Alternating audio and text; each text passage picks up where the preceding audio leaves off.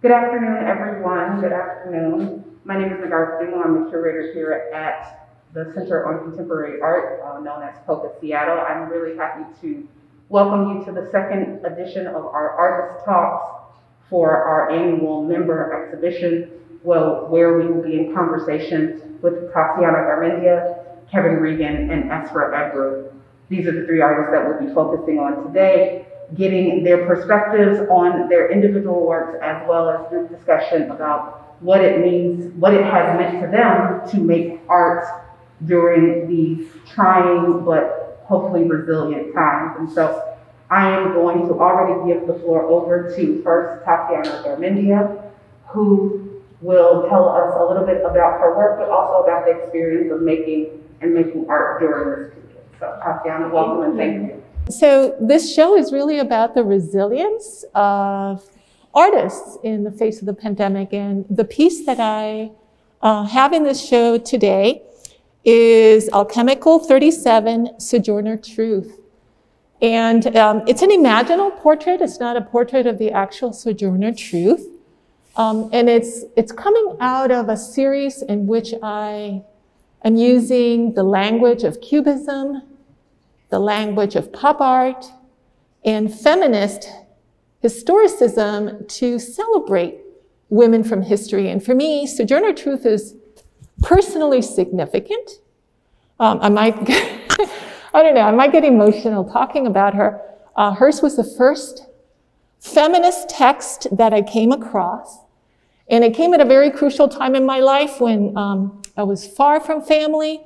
I was in a very bad situation, and her words from this text that I read is, "Ain't I a woman?" It's a really well-known speech, a short speech. I'm sure it was shorter than what I'm saying right now because she knew how to address an audience and address them well. But it talked about her strength, her resilience, and her ability to surmount the minimal expectations others had of her. And so she has been a guiding light. And during the pandemic, I was, like everybody else, I was cloistered at home. And I was fortunate, I was able to work from home. And my art practice very naturally progressed in my home. We moved everything around. I set up a studio, I teach. So my studio became my classroom because I was filming and demonstrating and conducting my Zooms from my studio. And I had a lot of time in that space to reflect on everything that was happening. And so Sojourner Truth went from being a feminist icon and a personal light of survival that I used in my own life to being kind of emblematic of a lot of the things that I was seeing happening. We had Black Lives Matter really change the way the broader community looked at issues of inequity. We had Say Her Name, which I think really impacted what Black Lives Matter and how they represented women of color and Black women and their suffering especially. And so this is why I chose this image. And it's watercolor. And the image itself is from a cutout from a magazine of a bride of color. And I place her in a mirrored box and work from those distorted, fragmented images. And I was thinking about Sojourner, and I was thinking about all of the, people of color were impacted more than others because so many of them are first responders. So many of them are working in service industries that are essential industries. And so I also not only worked with the mirrors, but I worked with patterns from masks as faces are masked. So that's what this piece is about. And that's my contribution to this show. Definitely painting has been a lifesaver for me personally. And during this time, being able to contribute through my art and through my teaching, coming out of the studio, really kept the sense of isolation at a manageable space. Hi everyone, thanks for coming. Again, my name is Kevin Regan, and first I'd just like to take a moment to thank the Center on Contemporary Art and the curator, Negarra Kudumu, and it's very exciting to be in a show with such talented artists. And I thought first I'd give a little bit of background about myself, and then I would talk about my painting, which is called 2020 Awakening. My training is actually in environmental science and law, and I'm a practicing intellectual property attorney. And so these are fields that require a lot of rational, linear thought. And my artistic practice is the exact opposite. I draw heavily from intuition and my feelings. And so it's the tension between these two worlds that informs my work. And so this piece, again, it's called 2020 Awakening. And I started the piece on New Year's Day of 2020, when I had no idea what kind of year it was going to be. And I actually finished the piece on New Year's Eve of 2020. So for me, the painting kind of captures the arc of a very difficult year. In my work, I tend to use a lot of bold colors. And to me, that reflects the world of my feelings and my unconscious mind. And when I start painting, I don't have an idea in mind. I just start painting and forms emerge. And here, there was these abstract forms that were sort of ominous. And eventually, a self-portrait emerged. And again, there's a lot of analysis that goes into my law and my science work. But with my painting, the analysis kind of comes after when I'm trying to understand what it is I've actually created. And one of my favorite things to do is when I have works showing in a gallery to sort of hide in the back and listen to what people have to say. And I saw this one individual, he said this reminded him of a death mask. And for me, it does reflect, I live alone, and there was a lot of emotional and physical isolation during 2020. And there was a lot of grief that came from the way of life before and my interactions and relationships. And I do see symbols of death as often being an indication of transformation. And to me, this sort of reflects a mask dissolving, slipping away, new layers emerging beneath. And for me, 2020 was a time of great awakening and also a time of spiritual growth that was motivated by a lot of feelings of anxiety and emotional distress. And to me, some of the green colors are sort of a sickly kind of feel of uncertainty. And even now in 2021, entering into 2022, there's a lot of uncertainty. And I guess for me, the painting was sort of a transformational process about coming to grips with loss and feelings of uncertainty and new beginnings. And so again, I'm just very excited to be a part of this show, and I'm looking forward to the group discussion.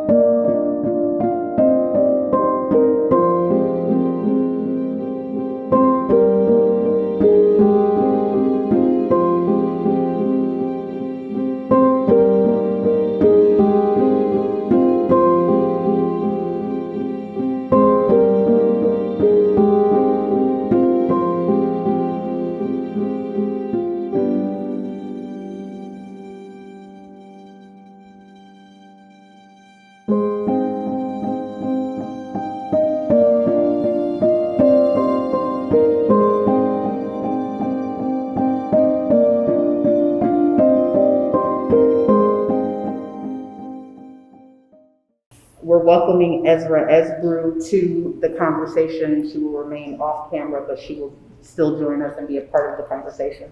The first question that I like to pose, and whoever wants to take a stab at it first can feel free.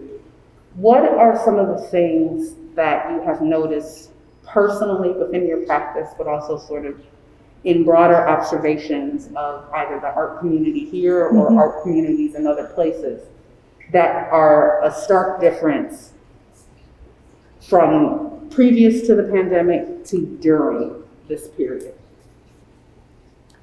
Well, I think one of the biggest things that I've seen is that there, like the rest of society during the pandemic, there's been the divide between the top 3% and the rest of us has really grown wider.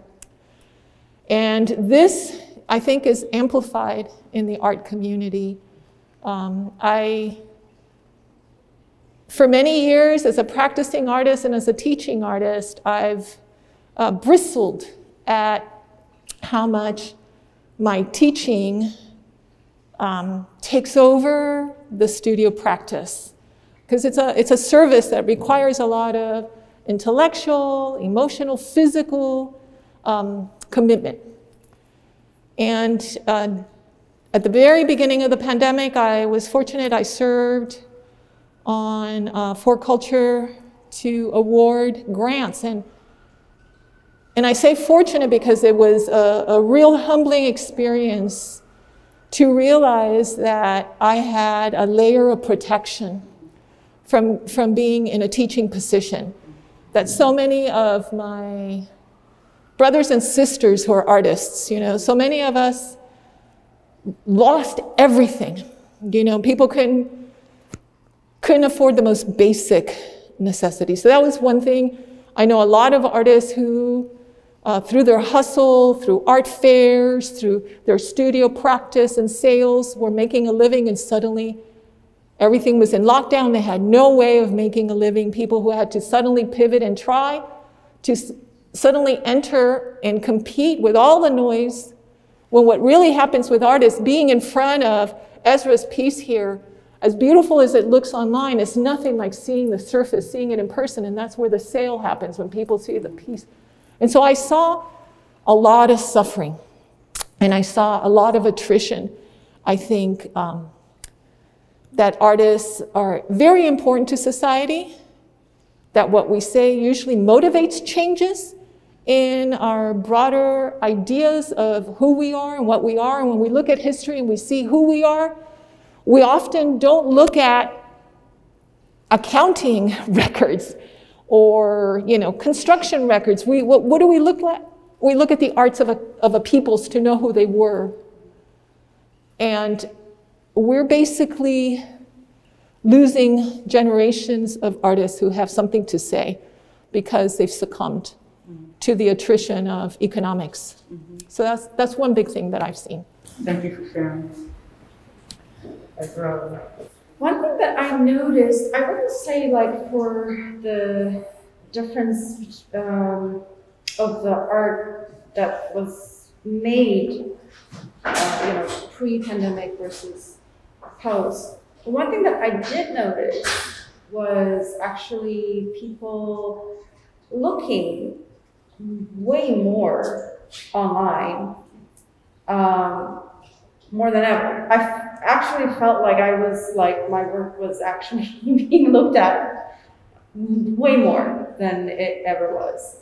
Because people didn't have anywhere else to go, and they were just stuck in their own homes and in front of their you know, devices, and it became this really powerful tool that kind of connects us. And so I was surprised at that aspect of it, because for a minute I was showing actually when the pandemic was going on, and of course, you know, the place that I was showing, it was shut down. I was wondering like what's gonna happen, but at the same time I just became aware how much people were paying more attention and looking more closely now that they didn't have a million different distractions that were pulling them in all different directions. So that's one thing that I noticed. I was like, and I also became aware there's just so many artists in the world, you know? And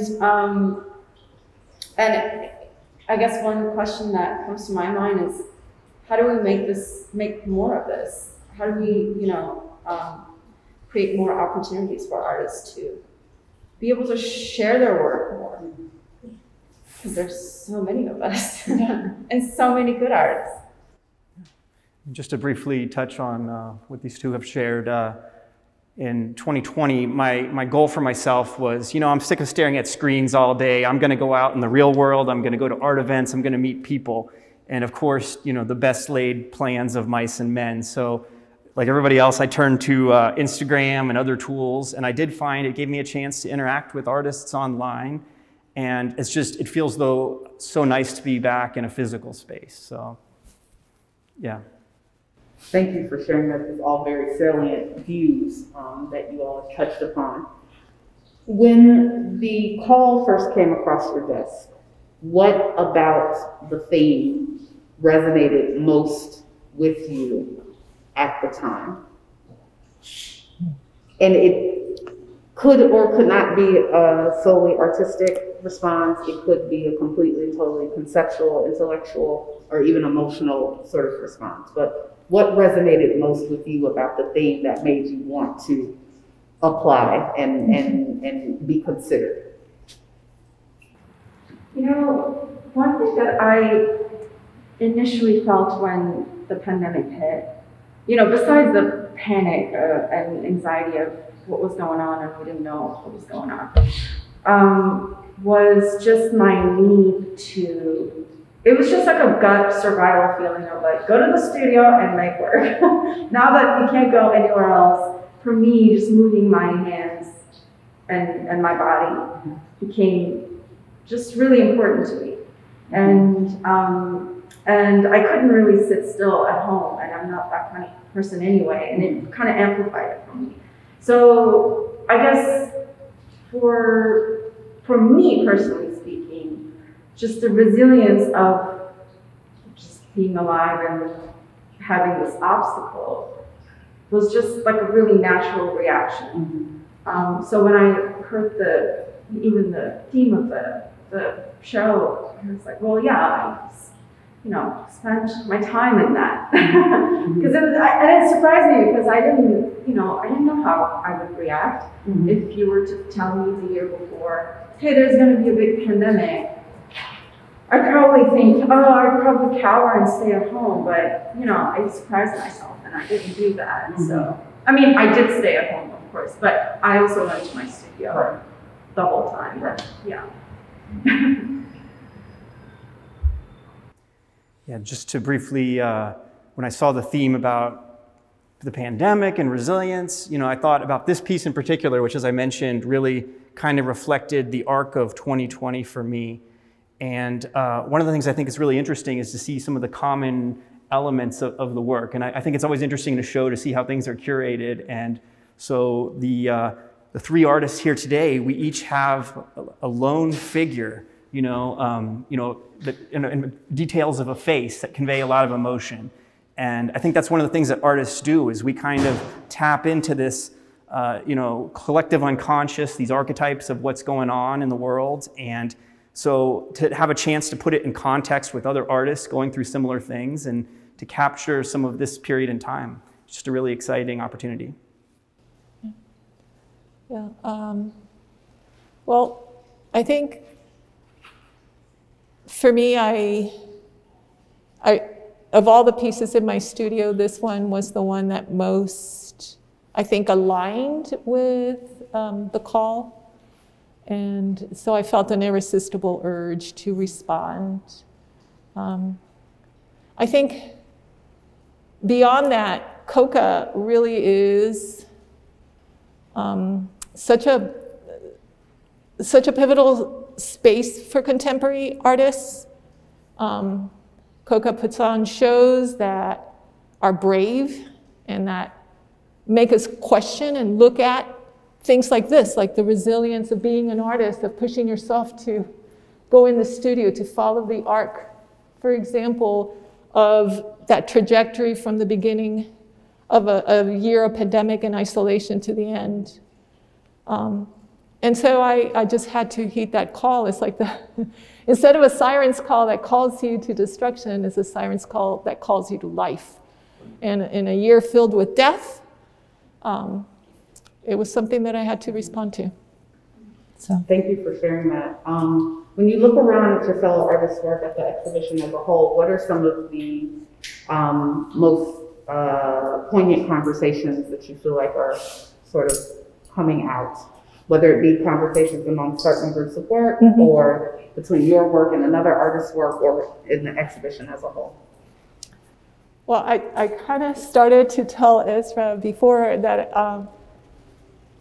my husband and I, we came to the opening, and I was immediately from that door like drawn into eating strawberries.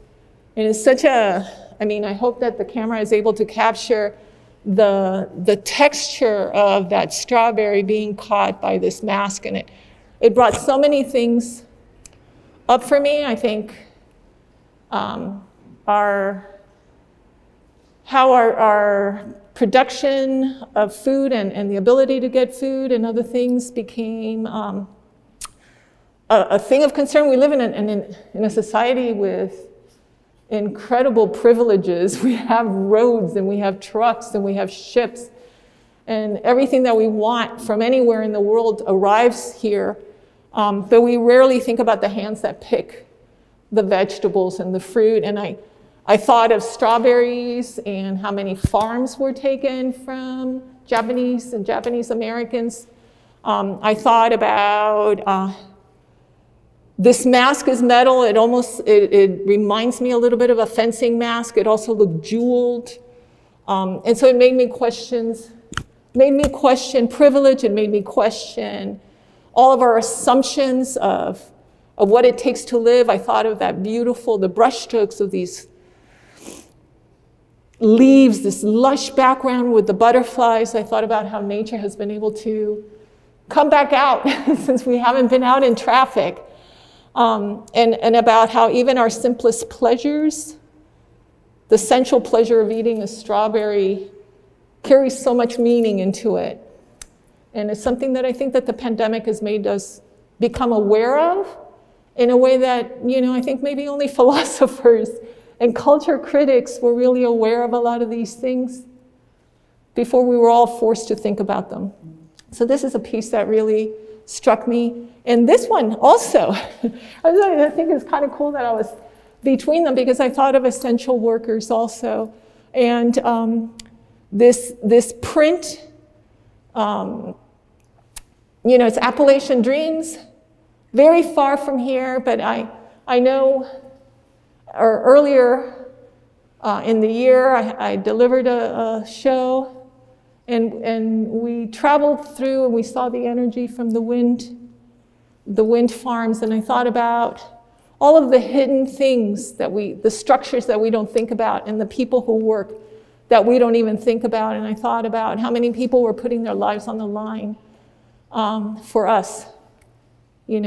People that we rarely thanked now, Like I know in New York, people were like at 6 o'clock were making noise every day so that the essential workers knew that people were grateful. And I live out in the suburbs. We didn't do that.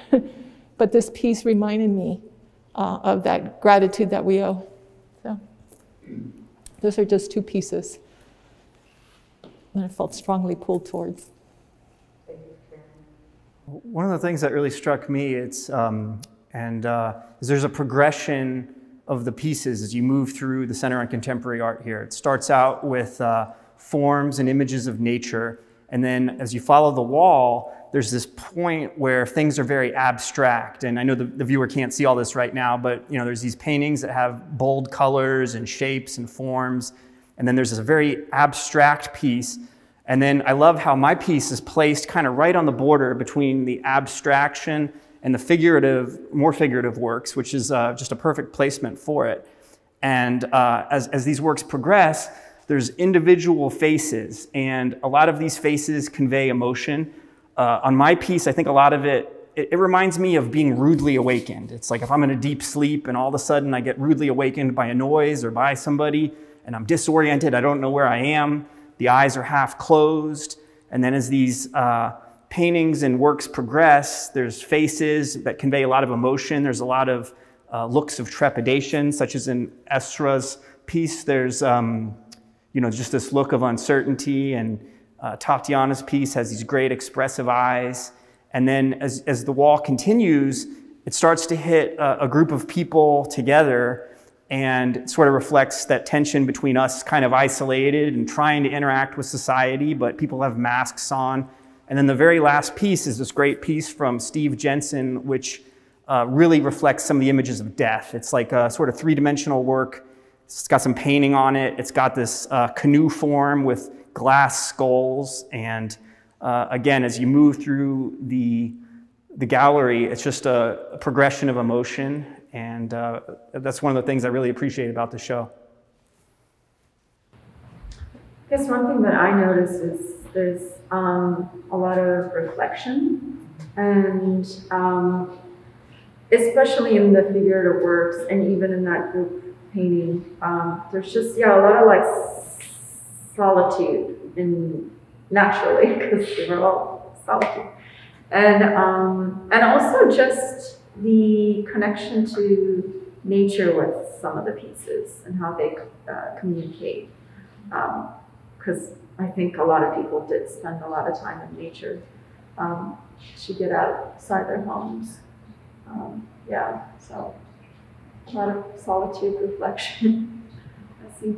Excellent, thank you for that. One last question before maybe we open it up to our guests asking some questions as well. What are the things throughout this process, however difficult it has been, that you are looking forward to, that you're excited about in terms of the directions you will take your own practice?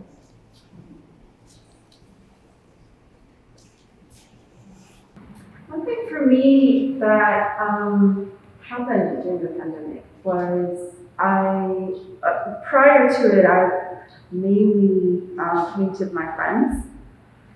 And here and there, I would paint myself. And after the shutdown, because I couldn't get in touch with my friends anymore or be physically involved with them, I took more and more photos of myself and just primarily I've been painting myself. And it just sort of turned into this like massive series where I explore various, it's like a spectrum of not only feelings, but of different characters. And so it kind of evolved from just purely from, self-portraits to some narrative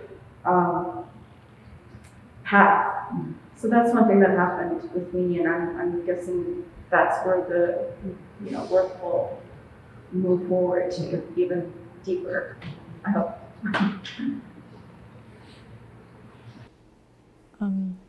So one of the things that I think all of the artworks here show is a real devotion to craftsmanship and to that interaction, that physical interaction with the work. And that's definitely something that I saw grow in my practice over the year, where I was in that studio working with the materials every day. And in a sense, I saw my work moving from a more realistic depiction of the images that I was creating, that I work from, to something that was beginning to once again, because I did that in my youth, but I left it behind, once again engage the materials themselves, and while still depicting something that my audience could recognize, a face, an eye, a mirrored reflection, really play more with material itself and speak to that language of painting. So that's something that came out of, the glass is half full. That's something that came out of that sustained practice from being locked in to the studio.